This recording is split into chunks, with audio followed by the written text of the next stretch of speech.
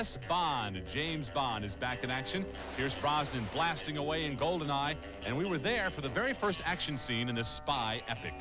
This is the very first day of the action sequence. From here on in, it's just this running, hopping, skipping, jumping for the next 25 pages.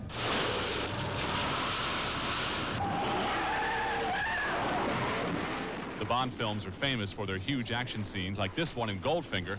Pierce is starting out small, just blasting some bad Russian soldiers, but he gears himself up just the same. 3, 2, 1, There's a lot of trepidation about stepping into these shoes. First of all, you don't want to screw it up.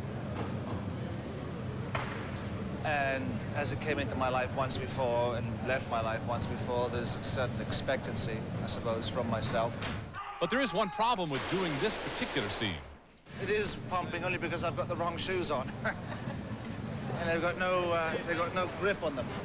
While Pierce shows off his manly side in this sequence, the beautiful lady backing him up is newcomer Izabela Skorupko. She's of Polish descent, but makes her home in Sweden.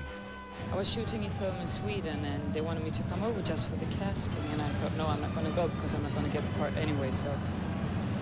And right place at the right time. Bond will be sliding and shooting at the same time. Yeah. Director Martin Campbell says this 007 has all the familiar elements of the Bond's past. Bond himself is still as sexist as ever, and he doesn't smoke. I suppose that's the only one of the rare differences. He still drives his Aston Martin.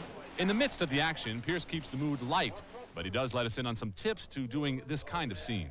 This is an earplug. It's not what you think it is. I didn't get it from anyone's nose. No. One goes in here. It's a trade secrets, you know. I'm showing you this. It's shot from various angles, each one requiring complicated stunt and camera work. 3, 2, 1,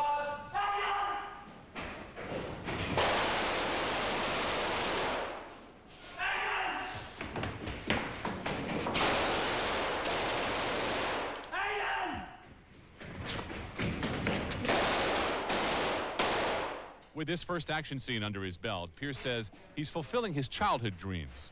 I saw Bond in 1964 when I was age 10. Goldfinger. Here I am now, a man of 35, doing GoldenEye. Don't laugh.